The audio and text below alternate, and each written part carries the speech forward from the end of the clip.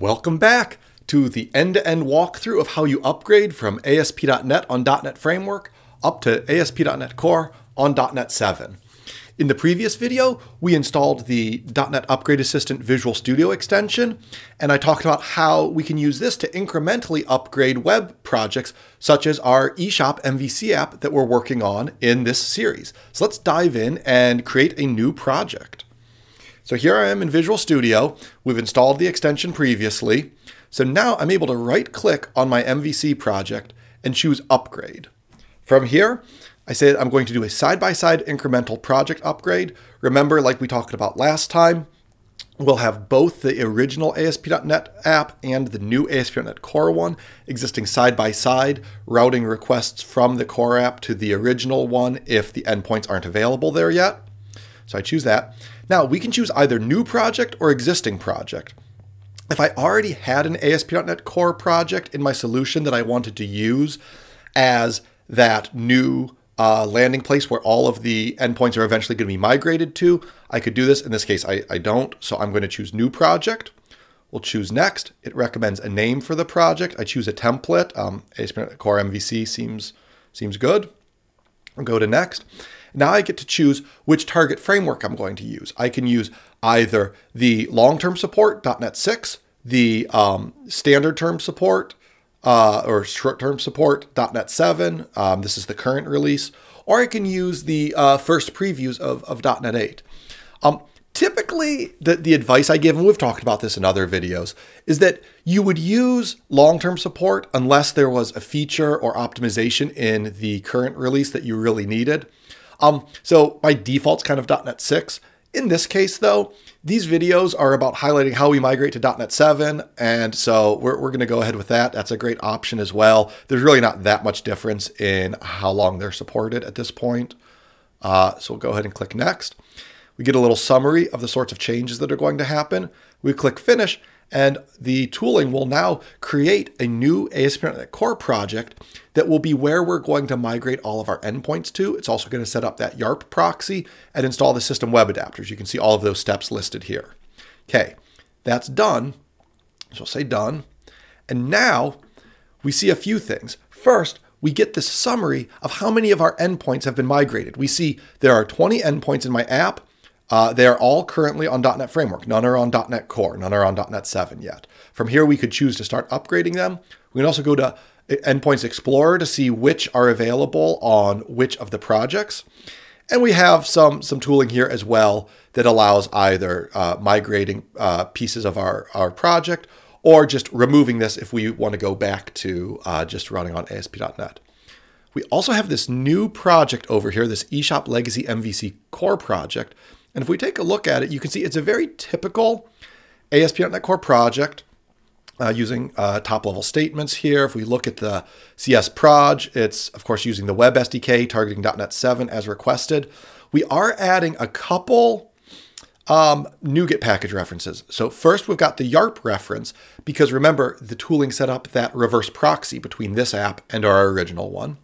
We also have the system web adapters, which includes both some adapters and some shims so that we can use common system.web APIs in this project. So when we copy code over, it's going to just work. It also adds some new functionality that we're going to talk about in later videos that allow us to get some cool new features, such as sharing authentication decisions or sharing session state between our two different projects here. So we'll talk more about this later on. If we come back to the program.cs, again, it's very typical. It's just kind of an empty ASP.NET Core app with MVC controllers registered. The one thing that's different is that you can see we've registered those system web adapters in our DI container. We've also set up services for the reverse proxy, and we've added the reverse proxy to our middleware pipeline. If we look in app-settings.json, we do have some configuration here for that YARP proxy. Inside destinations is where the address would go for the original ASP.NET app that we're going to fall back to if an endpoint isn't available here. This will automatically get populated for us when we either launch or deploy the app. So this is all handled automatically. So at this point, I could launch this application and we would have both the ASP.NET Core and the ASP.NET app running side by side, and it would look to the user like it was just one app, but nothing would really look different yet because there are no endpoints in this core app. So what would happen is every request would go via the YARP proxy to the original ASP.NET app, and the experience wouldn't be any different. So just to demonstrate how this works, let me add a controllers folder here. Oops.